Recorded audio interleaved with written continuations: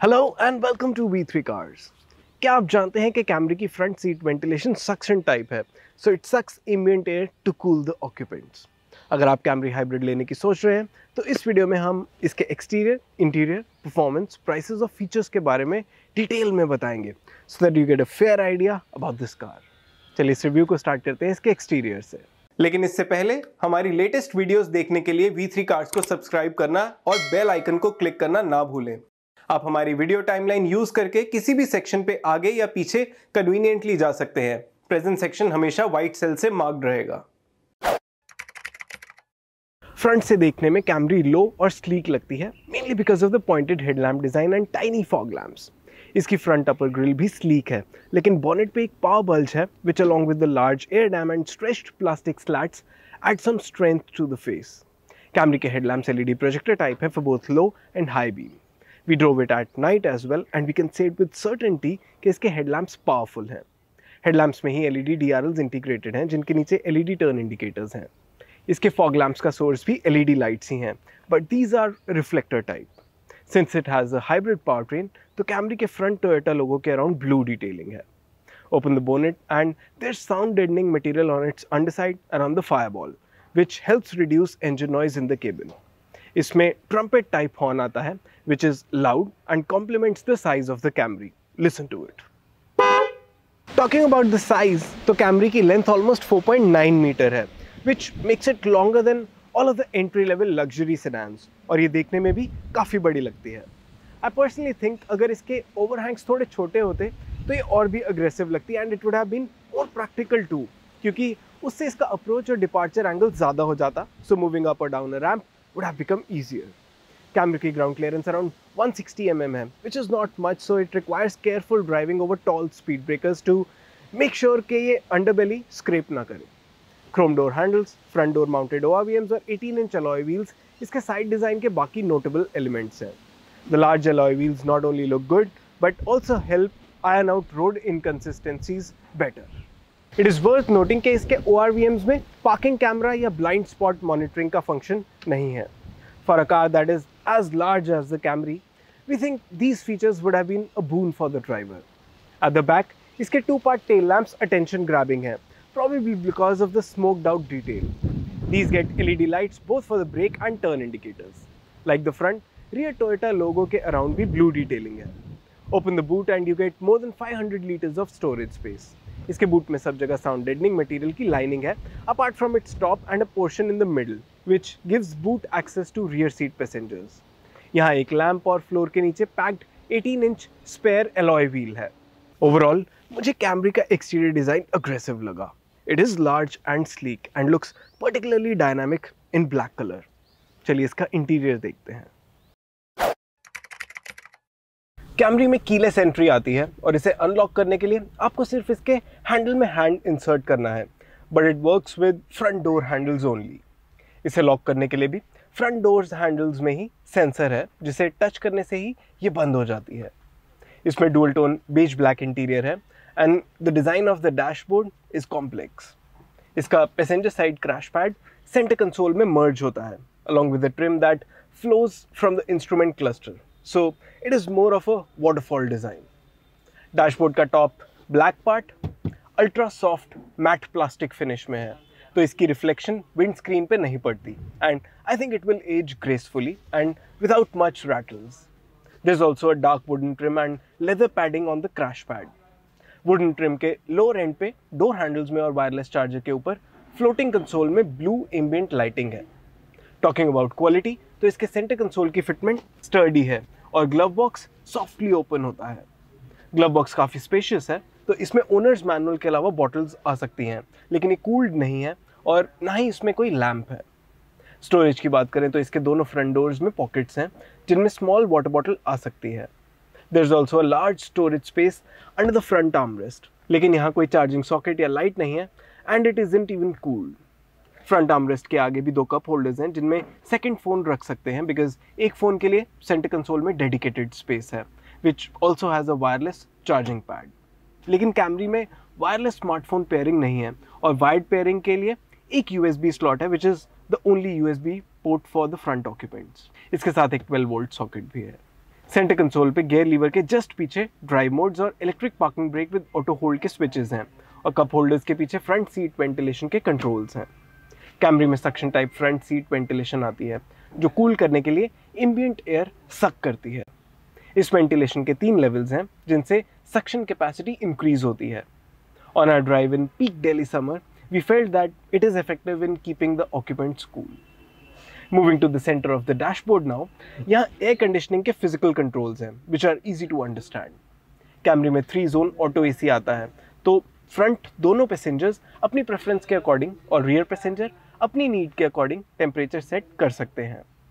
हमारे अकॉर्डिंग इसका AC cabin को इफेक्टिवली कूल करता है। It is worth pointing out कि कैमरी के सभी कंट्रोल्स ब्लू बैकलाइट हैं विच लुक डेटेड। इसके इंफोटेनमेंट सिस्टम के 9 इंच टच स्क्रीन की रीडेबिलिटी एप्पल कारप्ले के साथ अच्छी है, लेकिन अदरवाइज इसका डिस्प्ले काफ़ी ओल्ड स्कूल है। For a car that costs as much as the Camry, हमें लगता है कि इसकी स्क्रीन क्वालिटी में इंप्रूवमेंट का स्कोप है। इसमें 9 स्पीकर JBL ऑडियो सिस्टम है विद अ सबवूफर जिसका आउटपुट जस्ट सैटिस्फैक्टरी है, but we would have liked it more अगर इसके ऑडियो सिस्टम की सराउंड साउंड क्वालिटी और रिच होती। इंफोटेनमेंट सिस्टम के कंट्रोल स्टीयरिंग व्हील पे भी हैं, but the volume controls are on the left side and track and source controls are on the right. It will take some time to get used to this setup और इसके अलावा यहाँ cruise control और instrument cluster के buttons भी हैं। Camry के instrument cluster में कई सेटिंग्स हैं जैसे फ्रंट पार्किंग सेंसर और head up display activation. Although इसके इंस्ट्रूमेंट क्लस्टर की इन्फो एक्सेस करना कॉम्प्लिकेटेड नहीं है, but reaching out to commands takes many clicks, जो हमें लगता है केबिन में एज शॉर्टकट बटन्स दिए जा सकते थे या टच स्क्रीन में इंटीग्रेट किए जा सकते थे, जहाँ से इन्हें ऑपरेट करना ज़्यादा कन्वीनियंट होता। इसके अलावा क्लस्टर में trip meter, fuel efficiency, compass, TPMS और पावरट्रेन मैनेजमेंट का डिस्प्ले है, जिससे ये पता चलता है कि कब ये इंजन मोड पे चल रही है, कब इलेक्ट्रिक में और कब बैटरी चार्ज हो रही है। ड्राइवर के पर्सपेक्टिव से कैमरी में कुछ और यूजफुल फंक्शंस हैं जैसे powered tilt and telescopic steering adjustment, electrically adjustable and foldable ORVMs and powered seat. Driver seat में मेमोरी का भी ऑप्शन है जिससे ये तीनों फीचर्स भी कनेक्टेड हैं। So if it has memorised setting for you, तो ये सीट के साथ साथ स्टीयरिंग व्हील और ORVMs भी डिजायर्ड पोजीशन में एडजस्ट करेंगी। एडिशनली स्टीयरिंग व्हील में वेलकम फंक्शन भी है, so when you power of the car तो इजी एग्जिट के लिए ये अपने आप ऊपर हो जाता है and once you switch it on तो ये वापस अपनी पोजीशन पे आ जाता है। इन सब के अलावा ऑटो डिमिंग IRVM, सनरूफ और electrically adjustable rear wind screen curtain notable features हैं। ये रिवर्स गियर डालते ही अपने आप भी लोअर हो जाता है। Talking about the seating position, तो मुझे ये सीट जेनरस लगी और कंफर्टेबल भी। यहाँ से फ्रंट व्यू अच्छा है and I can even C some part of the bonnet. Also A pillars are relatively sleek and the position of ORVMs is such कि टर्न करते हुए भी you can have a good look at the surrounding area. So its large dimensions aren't intimidating for the driver. इसके IRVM में से rear visibility बहुत ज़्यादा नहीं है, but ORVMs are large, so it was not a concern for me. Although Camry is not meant to be just the driver's car, लेकिन front seat ventilation, driver seat memory, head-up display, ये सब driver-centric useful features हैं for the days when you want to drive the car yourself. इस point of view से, I felt the need of a front parking camera, extendable under-thigh support and auto-dimming ORVMs here. Now that I've set the driving position to my liking, चलिए इसका rear cabin check करते हैं। Camry की height और ground clearance ज़्यादा नहीं है, so you have to stoop to get in and squat to get out. लेकिन इसके बड़े डोर्स की वजह से सीट एक्सेस ईजी है। इसकी फ्रंट सीट को 5 फीट 8 इंच ड्राइवर की कंफर्टेबल पोजीशन के अकॉर्डिंग एडजस्ट करके यहाँ मेरे लिए मोर देन एडिक्वेट नी स्पेस है और फ्रंट सीट के नीचे पैर स्लाइड करने की जगह भी है। सो leg space here is not a concern even for toll passengers. इसकी सीट के बेस और बैक पे कुशन अच्छा है and it is generous, so you will fit in comfortably irrespective of how big और स्मॉल योर फ्रेम इज़। मेरे लिए and even for taller people यहाँ headroom more than adequate है. So as far as space and seating comfort is concerned, there's nothing to complain about in this car. Because a lot of people will use this car to travel in the rear seat, तो इसमें rear passengers की convenience के लिए center armrest में capacitive touch panel पे कुछ useful controls हैं, जिनमें से adjustable seat recline सबसे important feature है. Camry की rear side seats 8 degrees तक recline हो सकती हैं, and right from its least reclined position to the most, ये comfortable है. इसके अलावा यहाँ rear sunshade रोल अप या डाउन करने के ऑडियो सिस्टम ऑपरेट करने के और रियर एसी टेम्परेचर सेट करने के कंट्रोल्स हैं। इट इज़ वर्थ नोटिंग कि इन कंट्रोल्स से एप्पल कारप्ले पे सॉन्ग्स शफल करना या पॉज करना पॉसिबल है, लेकिन इंफोटेनमेंट सिस्टम से स्मार्टफोन सिर्फ फ्रंट USB पोर्ट से ही पेयर होता है। रियर पैसेंजर्स के लिए हाउएवर फ़ोन चार्ज करने के लिए 2 USB पोर्ट्स हैं that are integrated in the rear AC went unit. We would have liked it अगर इसमें फ़ोन्स रखने की डेडिकेटेड स्पेस भी होती।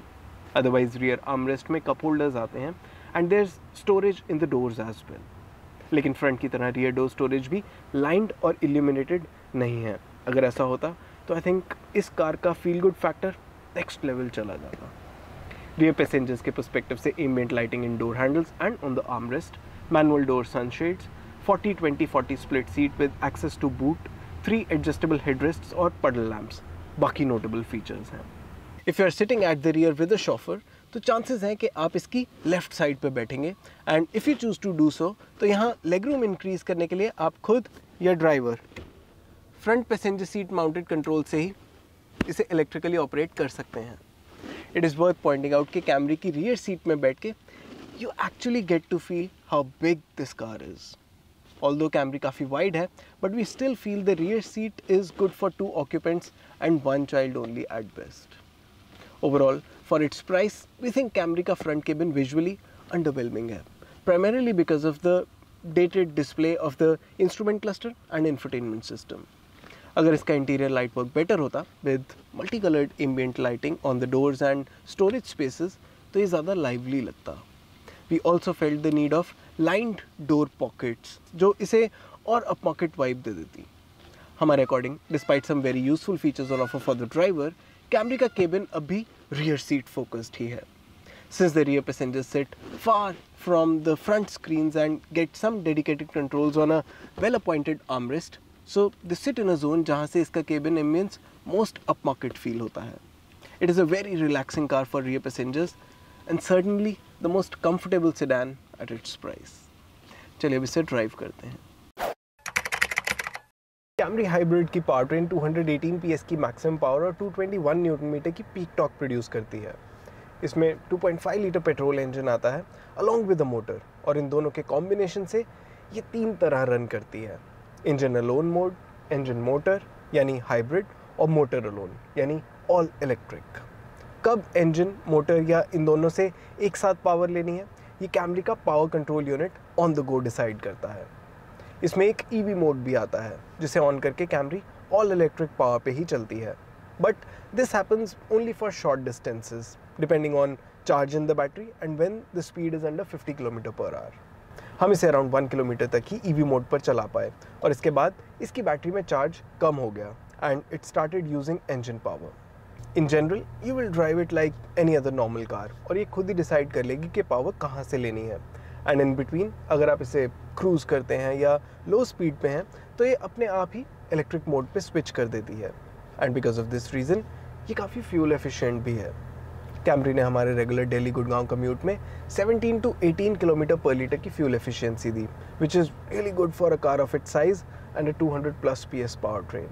ऑन आवर ड्राइव हमने रियलाइज़ किया कि ये स्लो स्पीड्स पे बम्पर टू बम्पर ट्रैफिक में काफ़ी डिस्टेंस इलेक्ट्रिक मोड पे ही चलती रहती है।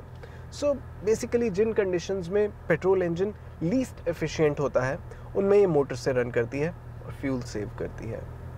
ऑल्दो इट इज़ फ्रूगल, लेकिन कैमरी की परफॉर्मेंस जस्ट सेटिस्फैक्ट्री है। 40 to 50 km/h की सिटी स्पीड से 100 km/h जैसी हाईवे स्पीड्स तक ये क्विकली पेस पिक करती है, एंड यू नेवर फील कि कहीं परफॉर्मेंस लैग है या ये स्लो है। That said, you do get a feeling sometimes कि इसका इंजन जितना RPM इंक्रीज कर रहा है ये उस अकॉर्डिंग पेस पिक नहीं कर रही, but it's just a matter of getting used to. हमने इसका 0 to 100 km/h टेस्ट भी किया, which it did in around 9.5 seconds in normal mode. We were surprise to see the timing, क्योंकि Camry चलाते हुए ऐसी फीलिंग नहीं आती कि ये इतनी क्विक है। स्पोर्ट मोड में ये ज़्यादा पेपी फील होती है, और उस केस में 0 to 100 km/h time around 0.3 seconds कम रहा। Eco mode on the other hand is meant to offer the best fuel efficiency, so it feels slightly sluggish in it while driving normally, लेकिन eco और normal mode के 0 to 100 km/h time में हमें ज़्यादा difference नहीं मिला। हमारी drive पे हमने इसे मोस्टली नॉर्मल मोड पे ही चलाया, and we were happy with the performance and fuel efficiency. I personally think fuel efficiency से ज़्यादा अटेंशन कैमरी की राइड और केबिन इंसुलेशन डिजर्व करती है।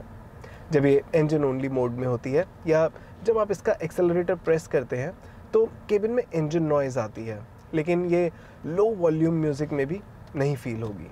एंड ऑब्वियसली जब ये इलेक्ट्रिक मोड में होती है तो इंजन नॉइज़ केबिन में नहीं आती। इन सब के अलावा इन जनरल भी इसके केबिन की इंसुलेशन इतनी अच्छी है कि ट्रैफिक या हॉर्न की आवाज़ केबिन में काफ़ी कम सुनाई देती है and it actually helps you drive more calmly. We also realised कि 60 to 80 किलोमीटर पर आवर की स्पीड्स पे भी इसकी रोड नॉइज़ काफ़ी कम है। So not only will it offer a relatively silent cabin with in the city but on a long drive as well. Talking about it's ride, the one thing we highly appreciate is के bad roads पे भी इसके cabin में ज़्यादा up down movement नहीं है and most of the bumps gate absorbed by the suspension only. और ऐसा करते हुए इनमें कोई नॉइज़ भी नहीं है which further makes it's ride feel plush. Minor road inconsistencies और एक्सपेंशन जॉइंट्स तो केबिन में जैसे फील ही नहीं होते, not just because of its supple ride but also because the cabin is very silent. Ride के साथ साथ मुझे इसकी हैंडलिंग ने भी इम्प्रेस किया। इसका स्टीयरिंग लाइट नहीं है so it requires some effort at parking speeds, लेकिन ये स्ट्रेट लाइंस में इतनी कॉन्फिडेंटली चलती है और केबिन कंपोजर इतना अच्छा है कि रिलेटिवली हाई स्पीड्स पे रोड इनकन्सिस्टेंसीज टैकल करते हुए you won't feel the need to slow it down or grip the steering wheel harder. इसका cabin composure, whether it is while changing lanes, in the corners, under heavy braking or quick acceleration, काफ़ी impressive है.